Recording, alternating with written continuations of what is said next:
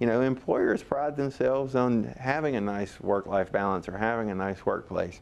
And you hope that the employer sort of sees the humanity in what a job is. It's something that takes up 40 hours of everybody's week, and then instills those kinds of checks and balances so that their employees are better served and happier. And again, if you had to get back to the capitalistic sort of Ayn Rand notion of everything, that this capitalism and a happy employee makes a happy employer because of the money, you know, that's out there. There's arguments. I mean, I didn't write all this stuff.